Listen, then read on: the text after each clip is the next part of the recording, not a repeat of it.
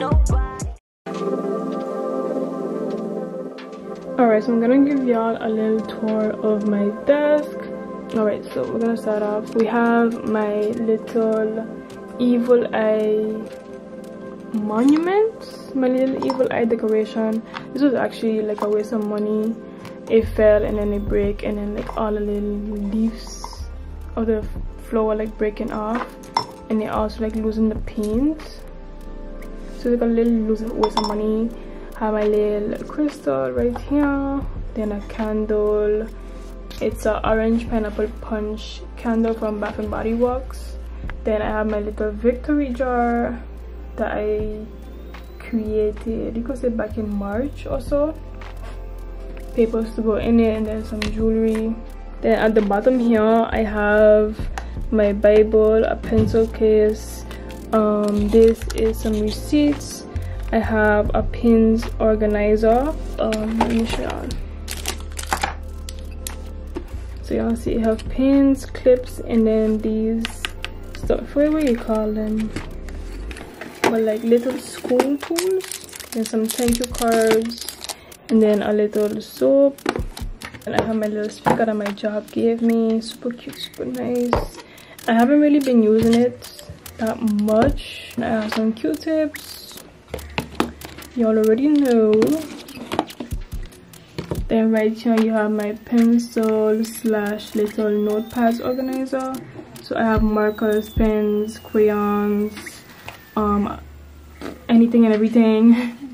USB keys, some notepads, some erasers, a whole bunch of things that are here. Then I have these books I have to go through and wonder if I should throw them away or not.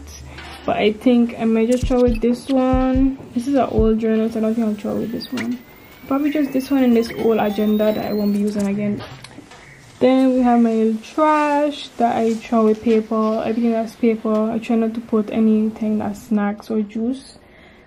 And then on this side I have my school books, my folders and everything. Some hand sanitizer that I carry in my bag. Then right here I have my budget planner, some books, Bible again, Lysol candle, and then another candle right here. And then at the back you have like more books. So that's my desk.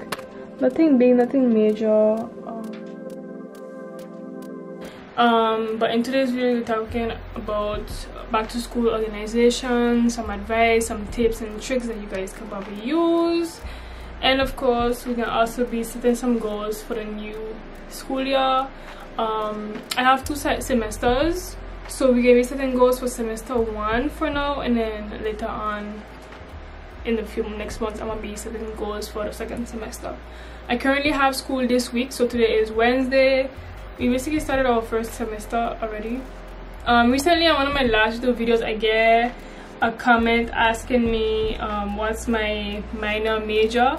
So I don't know how we say it in English, but I kind of gave you guys an answer. Wait, let me see if I can find it.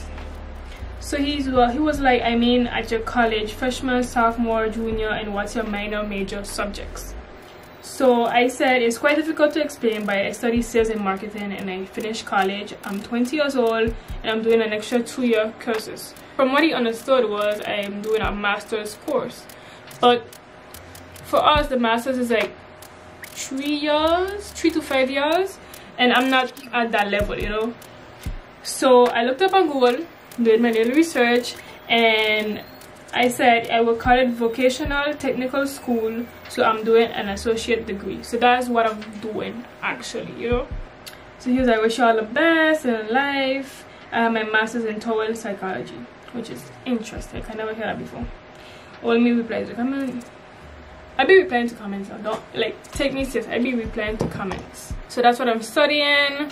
So to go more in depth about my study, I work and go to school at the same time. So within a month I have 1 week of school and 2 weeks of job training. So 3 weeks I'm on a job, and then that 1 week, which like this week, I'm at school, you understand? So that's what I do, and that's a 2-year thing. So I just finished my 1st year and we're now heading into the 2nd year, 1st semester. So yeah, let me show y'all my little school planning. Let me show y'all like what I study during the week. So they gave us like this yearly planning for the new school year. So we have 1 week of school in September, 2 weeks in February, and they follow my birthday. The exams follow my birthday. Oh hell no, oh hell no. Let me tell y'all my weekly planning, and it's like quite rough. We have like this one teacher all week, and he's teaching us like all the subjects. Like, it's crazy. I start 8 every day except Thursday. I start at 9 a.m. I finish 5 on Mondays, and then the rest of the week is 4 p.m. I have the same teacher on Monday, Tuesday, Thursday, and Friday for the whole day. And it's only on Wednesdays when we have 2 different teachers for English and you could say French. The other classes is like economics, management, and stuff like that, you know. That's how my school is. That's how it's planned out. Okay, so now that you guys know what I'm studying, try and set goals. I don't have a specific thing to write my goals on, but I think that I'll write it in my handy dandy notebook. So is this notebook that I could also write it in my journal, but I find that this notebook, I open it every day. I'm gonna grab a pen. I'm gonna write back to school goals.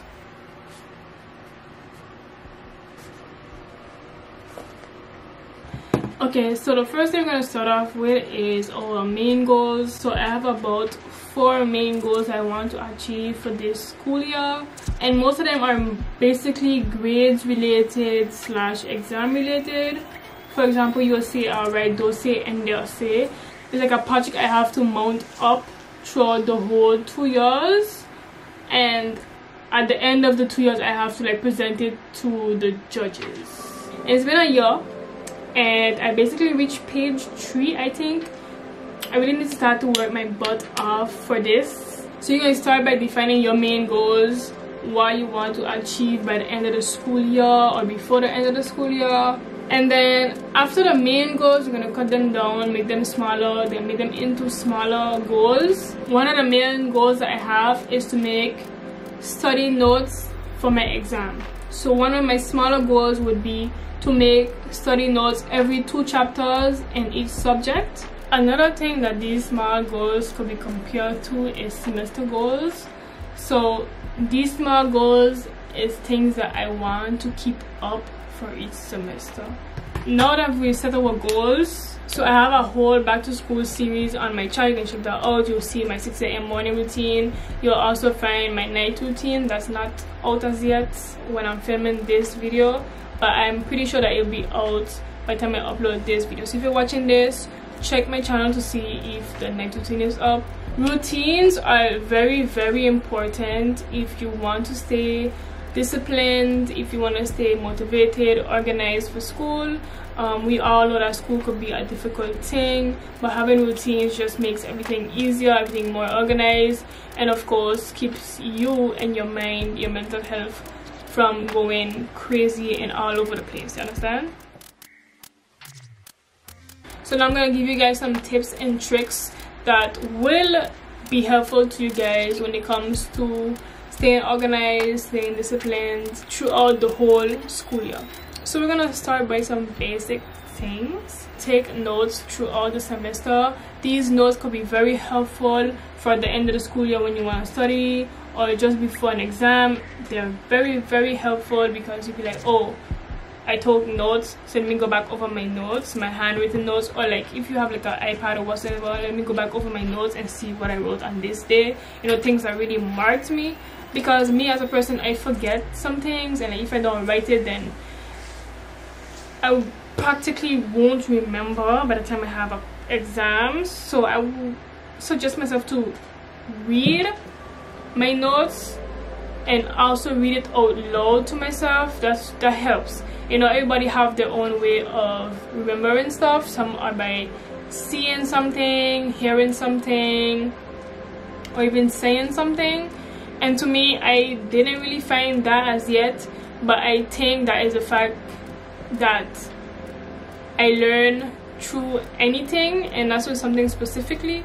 So I think that I learn by seeing, hearing, or saying something. Now everything that's homework, I'm gonna take my old agenda as an example.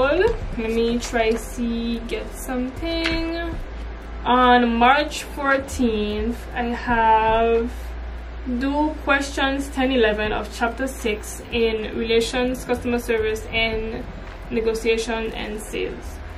I'm gonna say like that in English because it's not like that in French. It's relation client et négociation vente. Something I used to do was write down the homeworks a day before the due date, so like that I know that I have it done. The only con of this technique is that I usually put it in books that I have for the Monday, and then when Tuesday comes, when the subject comes around, when the teacher comes around, I don't have the exercise. But that's because I don't carry all my books with me. For example, let's say if you have a group work that's due on January 10th, you're gonna write it down for January 6th or 5th.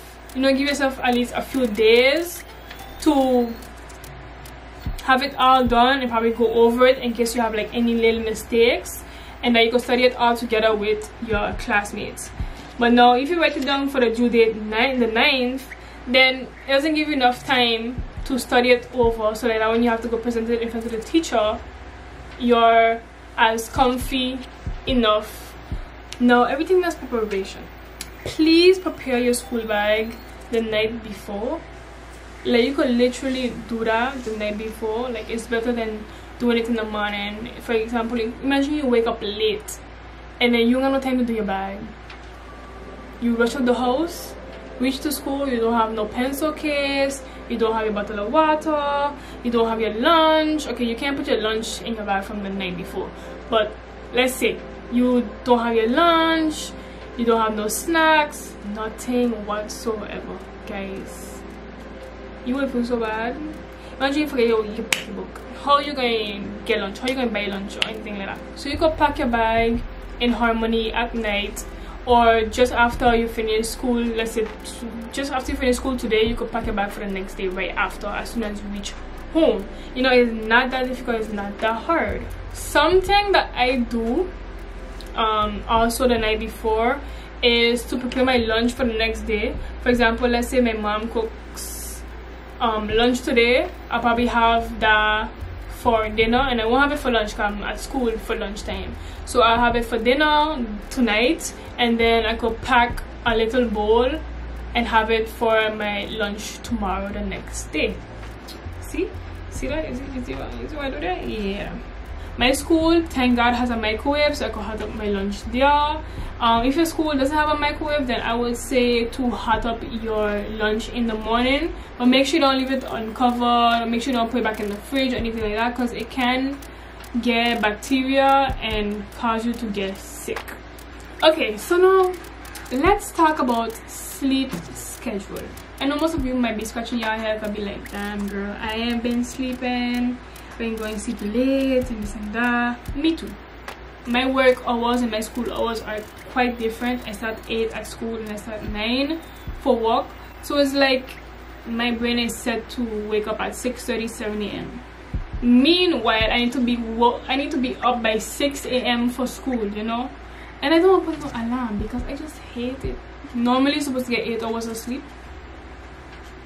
If I go sleep 11, wake up 7, I actually get 8 hours, but I need to be asleep by 9:30, 11, 10:30 max, 10:45 max. If you don't even have a sleep schedule, please work on it. Please work on that. So all these tips will basically help you for time management, goal setting, planning, scheduling, prioritizing, because you need to set your priorities straight. Let me give you guys some tips on how to get straight A's. The first thing is to sit in front of the class. If y'all follow me on Instagram, my name is down in the description box. You'll see that when I post stories of when I'm in class, you will see like I'm the first person in the row. I literally sit in front of the teacher, like right in front, like I'm face to face with the teacher. Then I say get some sleep, take notes, Another helpful tip is, for example, let's say you fell sick, you missed a couple days from school, missed a couple of school days, you missed some classes, and you want to catch back up. You want to know where you guys stopped off. Get yourself a study buddy. This person is a person that you can go to without problem, without trouble. You can go to them, ask them for their notes, ask them what they do in school. And of course, this person needs to be on top of everything just like you. And of course, that person has to be able to rely on you as well. For when they're sick and you're at school, you should be taking notes and everything for that person and for yourself, of course. And then that person could also be the person you revise with for exams and stuff like that. You know, them type of thing, them type of friendships. Ask questions in class. When you don't understand something, ask questions. Participate. No procrastinating, that's for sure. If you guys want to get more tips, more videos like this for back to school series, if you have any video ideas, comment them down below or DM me on Instagram. So yeah, so where I was going with this is comment some video ideas that you want me to do for this back to school series, because it'll be going on until the middle of September basically. So if you have any ideas, let me know so I can make them for you guys. And I have like 2 more videos to add in this back to school series.